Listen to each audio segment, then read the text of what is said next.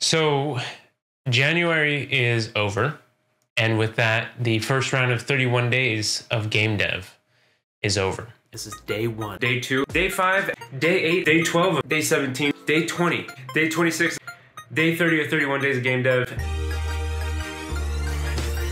I took all of January, all 31 days, and I decided that I was going to do something every single day that would make my game an actual game. I decided that I needed some goals if I was going to make this successful. So I wrote up a bunch of goals of what I wanted to see, what needed to be done, and I decided to put due dates on those. I've been working on this game for quite a while. I really needed to motivate myself, forcing myself to produce content every single day on TikTok and YouTube. Showing the progress of what I did that day is gonna kind of create an accountability. And if I had that accountability, then maybe I could stay motivated. So I started out on day 1 with no real goals. I just knew what I had to do that day, and that was script separation. So I had long scripts in the earlier builds of the game where the hero would have all of the different components all in one large, huge, massive script. So it was really hard to find things that I needed, and also sometimes I would end up writing twice the same bit of code because I didn't realize that it was already there because Stop. All right, I'm just gonna stop it there because I talk a lot. If you want to see what happened during the 31 days of game dev, just go watch that. So long story short, I was able to cram in all of this development time that I really need to get done in 31 days. And the system really helped me stay on track. I was able to hit most of my goals, but there's some things I wish I had done differently. And so I wanted to share with you guys what I'm gonna do differently and what I learned through the process. And maybe this will help you in your game development journey as well.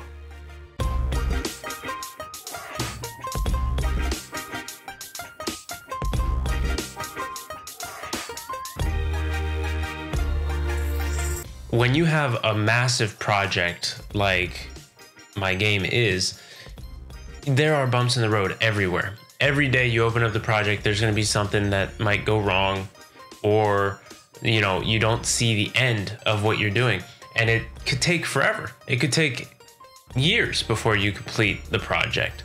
And if you take any time away from the project and you do something else, you go on vacation, you go do some other thing, you end up losing track of what you were doing, you lose track of your motivation, and your intent disappears. And that's really hard to maintain. And so I found that the 31 days of game dev did help me with motivation. Every single day I was able to stay motivated. And even when I had difficult days, like there were 2 or 3 days in a row where I just couldn't come up with a solution, but we were able to move on. We were able to keep going, and I was able to stay motivated.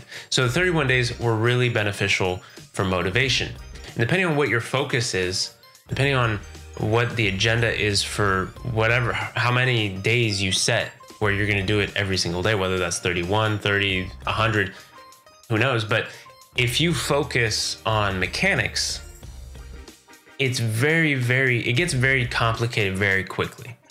Mechanics is a very on-off system. There is no in-between, right? It's either the mechanic doesn't exist or it does exist, right? And then once it exists, then of course there's going to be the minutia of, does it work well, optimize it, all that stuff, right?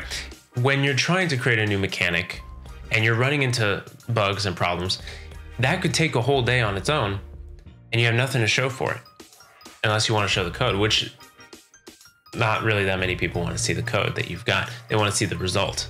When you're focused on mechanics, you have to actually show some results. You have to show what you can now do with the player, what those mechanics do, not necessarily the time that you spent, the code that you wrote. So realizing that I need the daily motivation, but at the same time, I can't use mechanics to be that driving factor. Otherwise, I would end up spending hours and hours and hours a day, and eventually after enough of daily uploads, of daily progress, eventually I'm going to hit a wall where I just don't want to do it anymore.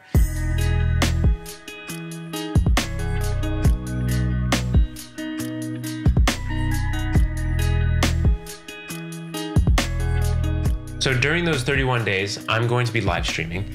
And during the live streams, that's when I'm going to take the art, the animation that we've done, and port it into the game, adjust the mechanics, possibly add new mechanics. We'll see how it goes.